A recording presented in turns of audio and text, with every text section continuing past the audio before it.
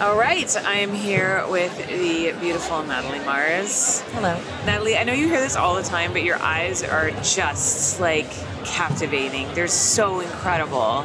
Thank you. Do you get sick of people I hear that saying a lot, that? You're like, shut up about my eyes. It's always nice to Oh my hear. God, so sick of hearing about my So beautiful sick of it. eyes. Stop telling me how pretty I am. Oh God, so I know it's so annoying, right? So annoying. Happens to me all the time. I'm like, stop it. Stop.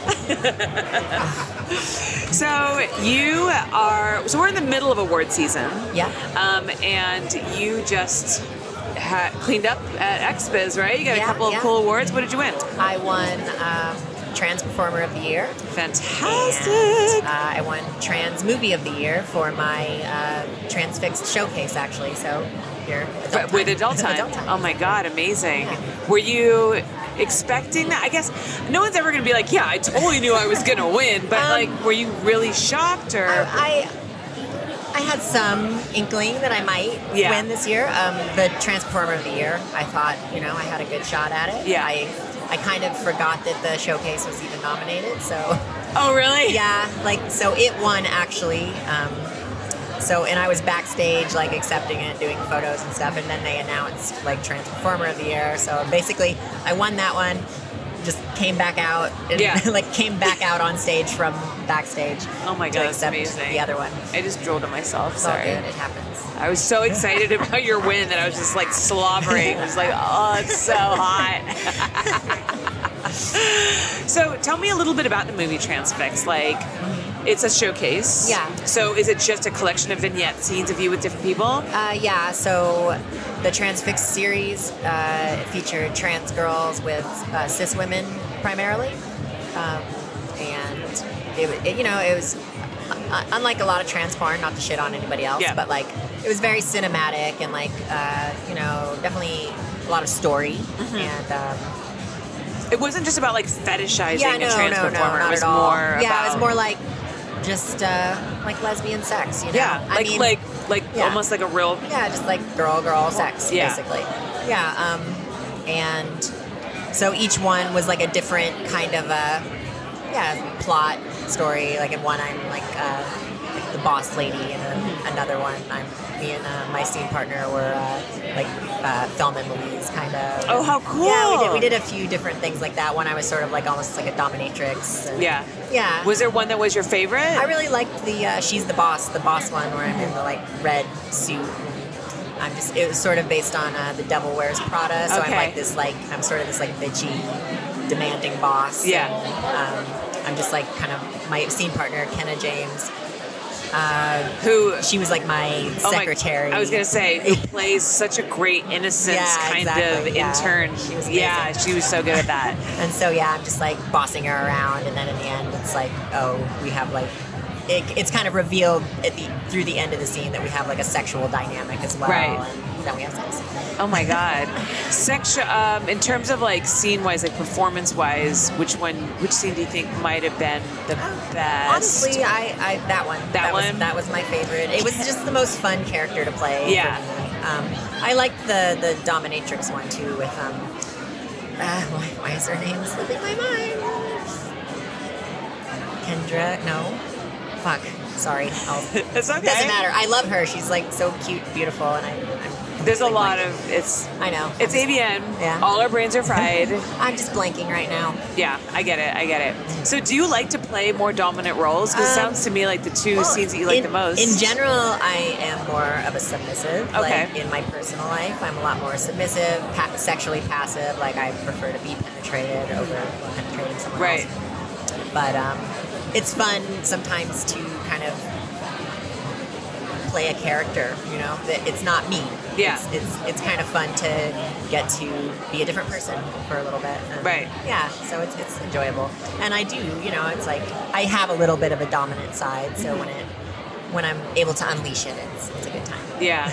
Do you kind of have to psych yourself out for that? Do you talk yourself into becoming that dom, or? No, I can kind of just turn it on. You can just turn it on? Turn it on. Have you always been like that, or has your acting flourished since being in the adult industry, or did you ever do theither or anything like that before? No, it's certainly I had never done any acting before I got into the industry, so it's all been a learning experience, and I have definitely improved.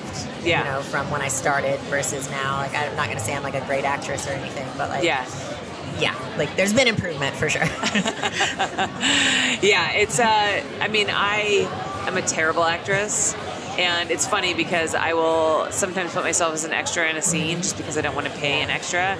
And not only am I a really bad actress, but I can't remember the lines for the script that I wrote. Yeah, so that's the hardest part, honestly, is like memorizing the lines. Yeah. That could be the hardest part. For sure. Yeah. So AVN is tomorrow nights. Mm-hmm.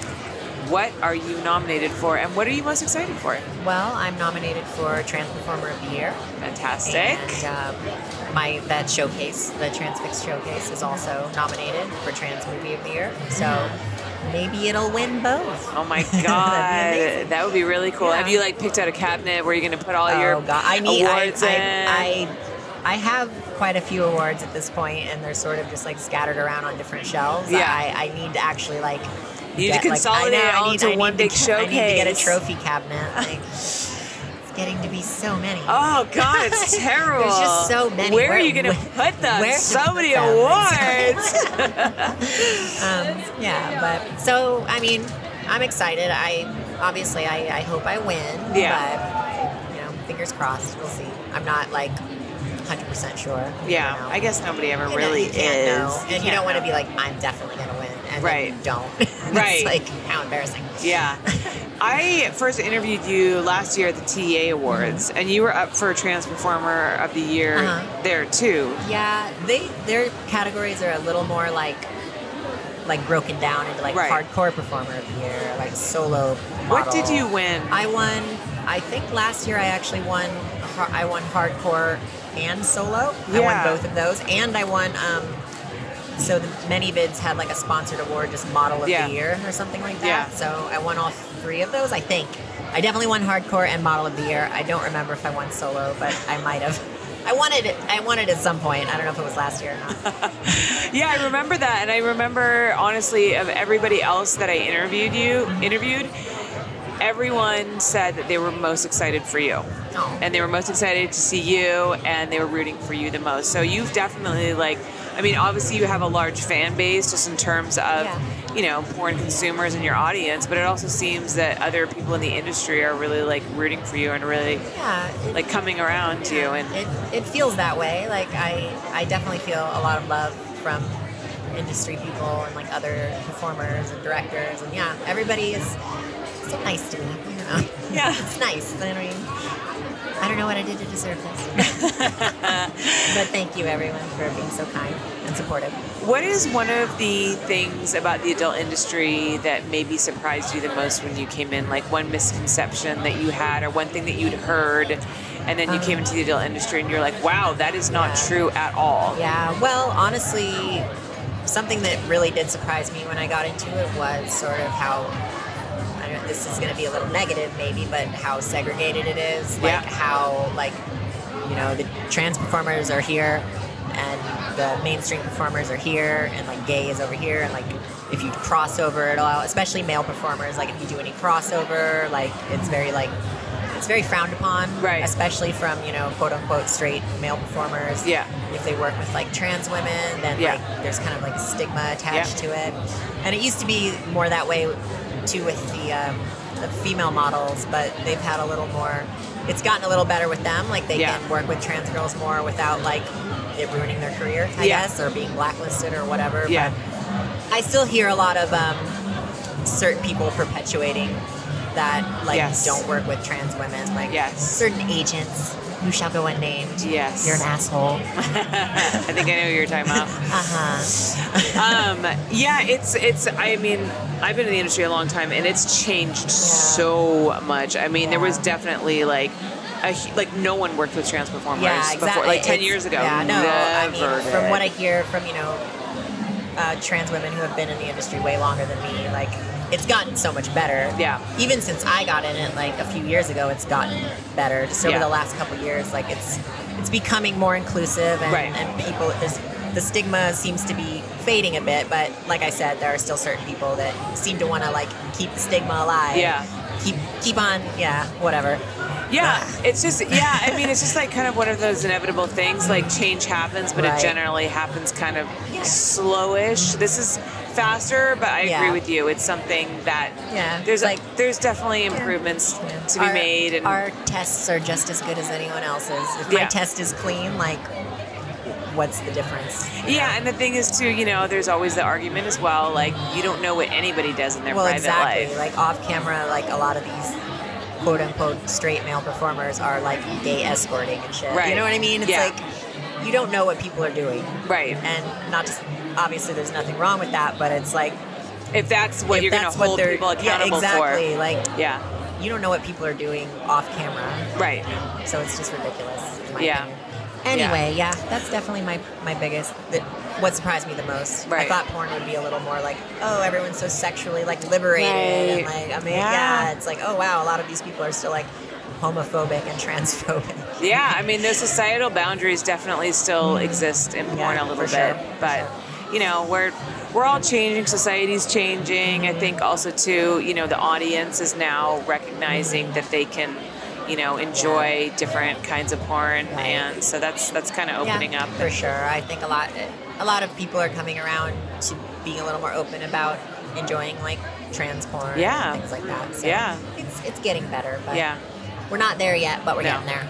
But it's really great. People like you are on the cusp of that wave of change, and so I mean, you guys are kind of spearheading that whole revolution. So doing our best. How fucking great is that? It's awesome. Good. Feels good to like be part of change and improving things. So, Well, thank you so much, Natalie. No problem. It was such a pleasure. I know I have to let you go and let you go sign because you have a lot of fans who want to meet you. I know. There was one thing I wanted to talk about real quick.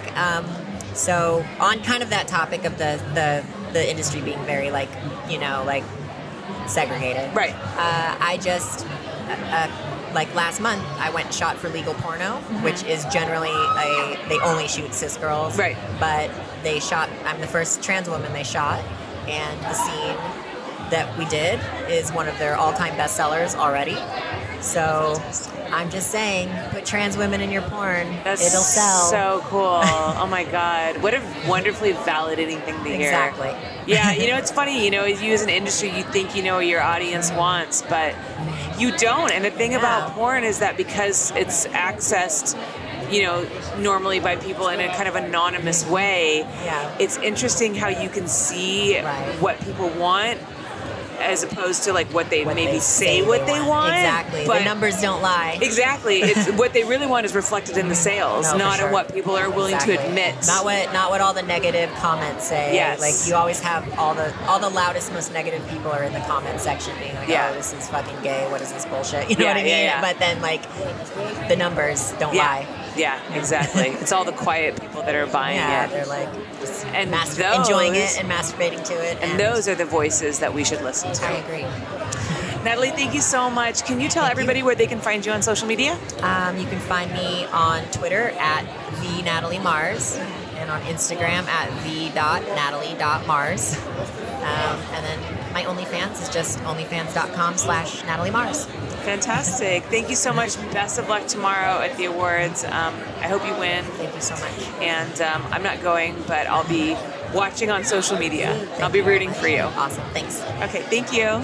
Thank you so much for watching. If you enjoyed the show, make sure that you subscribe so you don't miss a single episode. And go check out all the other videos. I film every single one of my podcasts. And if you want to listen to the audio version, I'm on iTunes and all the other podcast platforms. Visit hollyrandalunfiltered.com to find out more.